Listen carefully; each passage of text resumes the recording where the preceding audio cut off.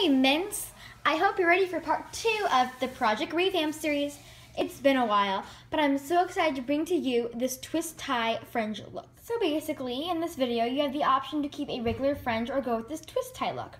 It's super cute, it clings to the body a little bit, and it's just such a cute DIY fun look. Before we get into the video, I just want to thank you all for the likes and the positive comments.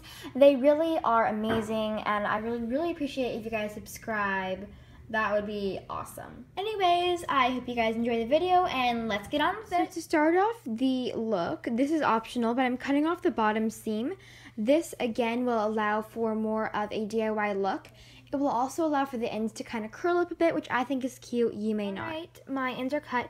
As you can see, when cutting, I accidentally cut up here, but since we're making fringe anyways, it really does not matter.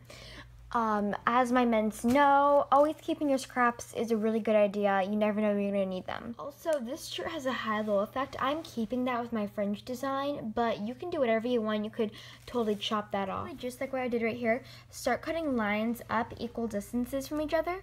If you want to mark off where your lines should start and end, I would recommend using a crayon. But for me, I'm just going to cut, and I'll show you a few of those. As you can see, I've made a few cuts down on the bottom here. On the bottom, I'm going a little bit higher than the top because we do have a high-low effect going on. I just cut up, and I'm making, or at least trying to make, equal sections down here. Alright, I'm going to provide a new angle. Again, trying to keep those cuts even. I'm cutting through and then reaching my desired point. Again, you can always make them longer, but you cannot make them shorter. Just keep that in mind when you're cutting up. And that is what my cut I just made looks like. Alright guys, I'm done with my bottom layer, and you cannot get something that looks like this in the store. This is definitely something DIY'd, and I absolutely love it. Fringe is perfect for in the summer to wear with shorts, but it's also great for layering in the winter with jackets and sweaters. Also, it is ideal for fall and spring too. Fringe just seems to work all year round. Fringe the front half of the shirt. I'm just flipping the shirt around, just, you know, putting on my back fringe up here, and my cute razorbacks up here. Flashback to part 1. Alright you guys, I am back, different setting, but I'm going to show you the rest of the twist fringe video. So I'm going to start by taking 2 sections of my shirt.